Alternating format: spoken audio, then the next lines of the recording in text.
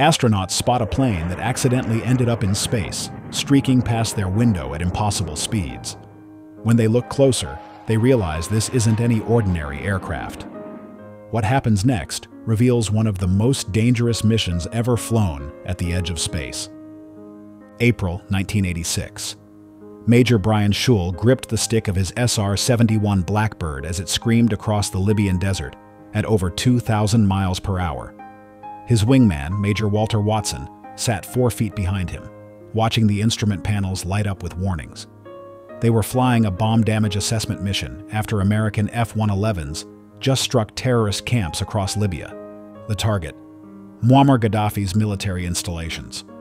But there was a problem, and Walt's voice crackled through the intercom. "I'm getting missile launch signals." The words hung in the cockpit for a second. Below them, somewhere in that endless stretch of sand, Libyan SAM sites had locked onto their position. Surface-to-air missiles, capable of Mach 5, were about to turn them into a fireball at 80,000 feet. Most pilots would turn, most pilots would run. Brian Shul was not most pilots. He pushed the throttles forward. This moment, this decision to accelerate into danger rather than run away from it, represented everything the SR-71 Blackbird was designed to do. Yet to understand how this aircraft came to fly at the very edge of space, high enough that astronauts would one day catch glimpses of it streaking through the darkness below them. The story goes back 26 years earlier, to a disaster that changed American intelligence forever. May 1960. Francis Gary Powers was flying his U-2 spy plane over the Soviet Union when a missile tore his aircraft apart. He survived, but the incident was a diplomatic nightmare. The Soviets paraded him on television. The Americans were caught lying about the mission. President Eisenhower was humiliated. The message was clear. The U-2 was too slow and flew too low. America needed something better. So in a secret facility in Burbank, California, a man named Kelly Johnson got a phone call. The CIA had a question. Can you build a plane that flies so high and so fast that nothing on Earth can touch it? Johnson's answer changed aviation forever.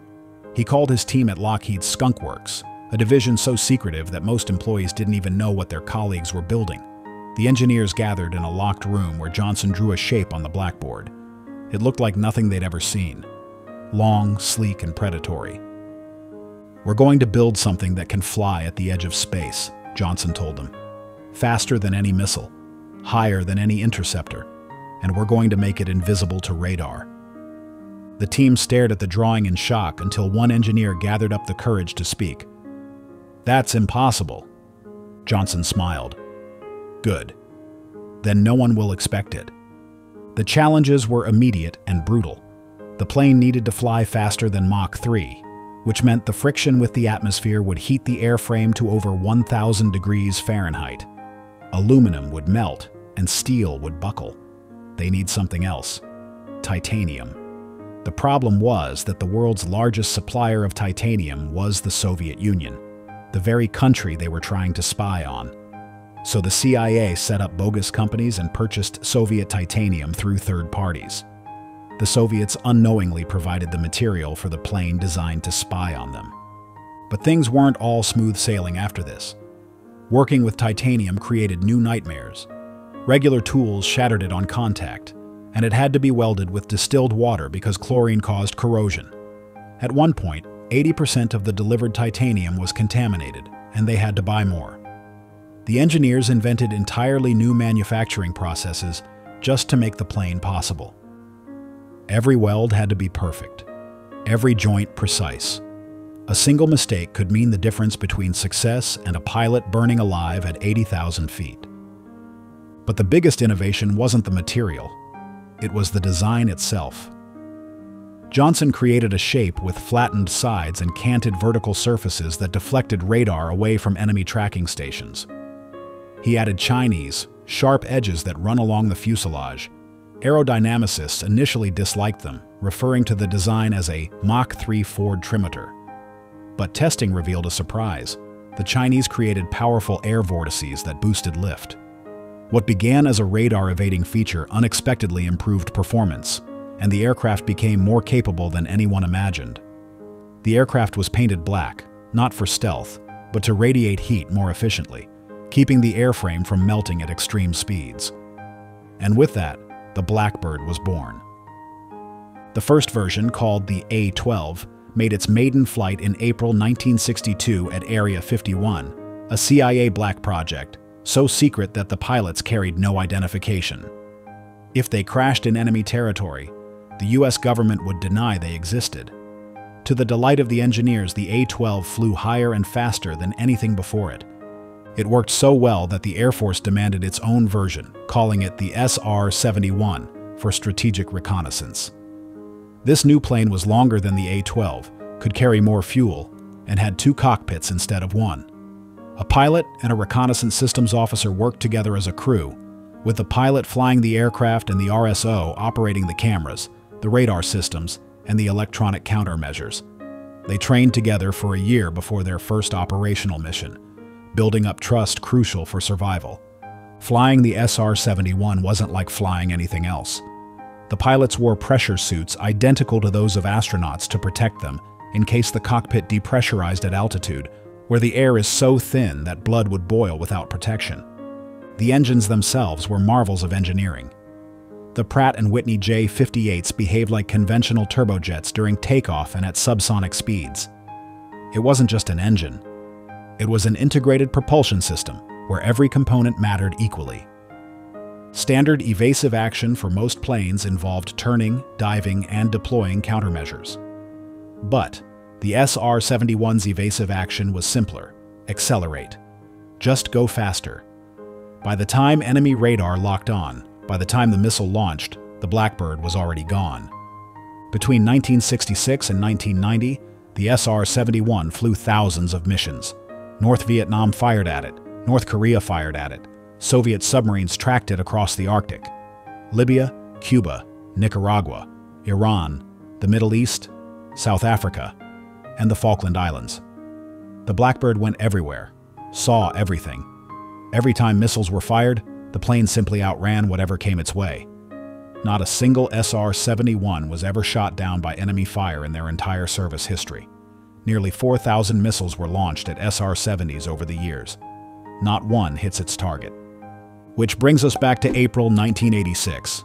Back to Brian Shul and Walt Watson, streaking across Libya with missiles climbing toward them. "Push it up!" Walt shouted.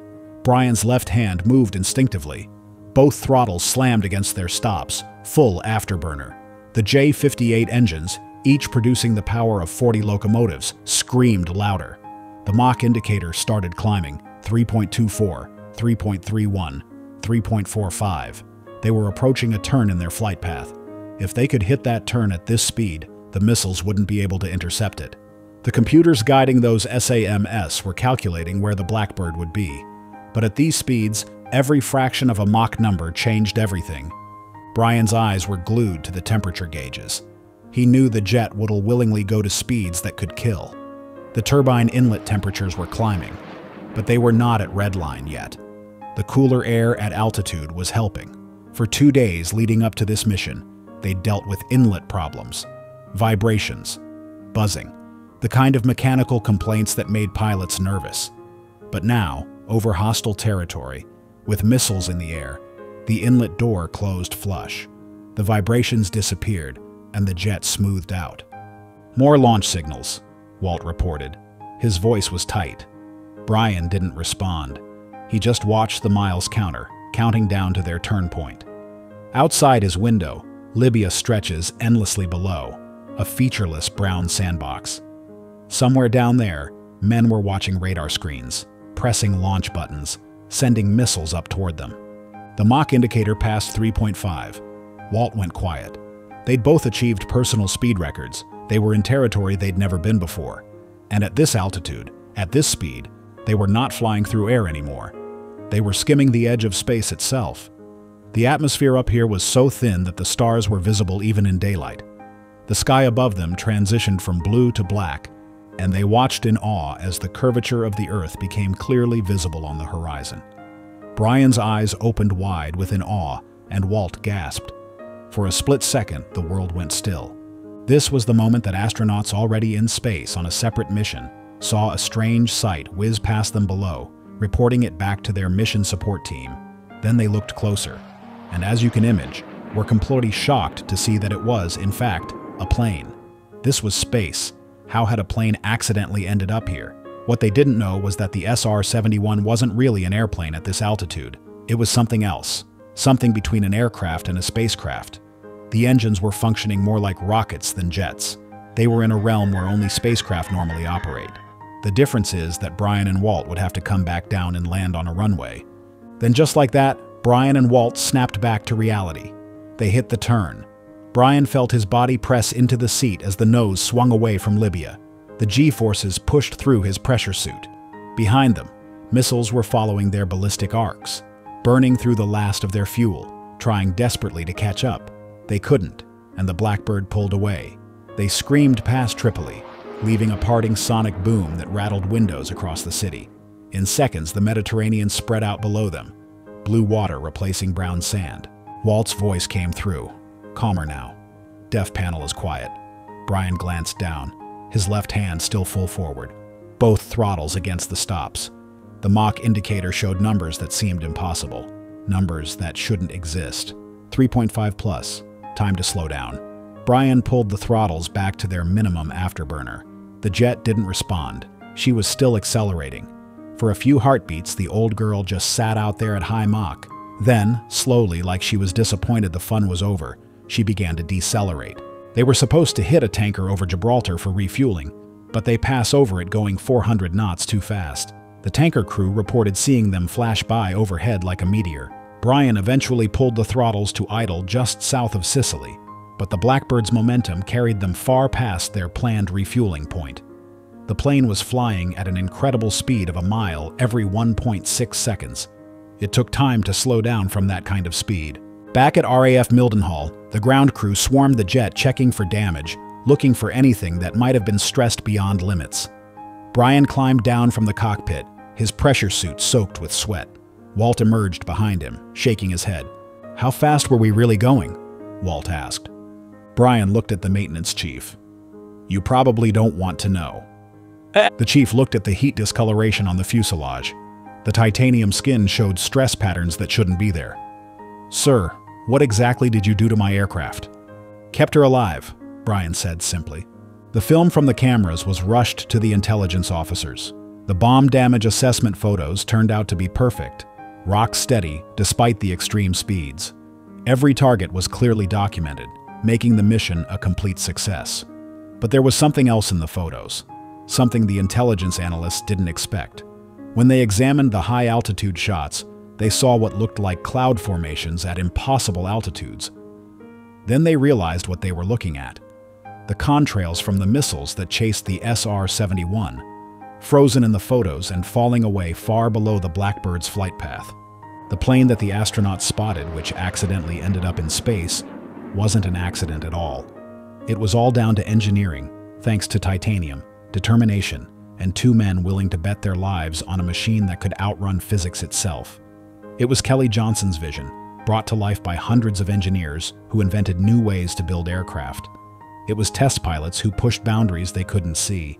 The SR-71 served 6 presidents and protected America for a quarter century. It flew over every hotspot on the planet. It kept watch over Soviet nuclear submarines and mobile missile sites. It tracked troop movements and military installations. And every time someone tried to shoot it down, it simply accelerated and left them behind. The plane retired in 1999, replaced by satellites and drones that could provide instant intelligence without risking pilots. But no crewed aircraft has ever matched what the Blackbird could do. The speed records still stand. The altitude records still stand. And somewhere in the stories pilots tell, there's Brian Shul and Walt Watson, pushing past Mach 3.5 over Libya, racing missiles at the edge of space. What the astronauts had seen was the SR-71 Blackbird pushing beyond every limit it was designed for. Brian Shul and Walt Watson returned home safely that day, having flown faster than any SR-71 crew before them. What do you think made the SR-71 so effective? Would you have trusted your life to a plane flying at the edge of space? Let us know in the comments below. Thanks for watching, and see you next time.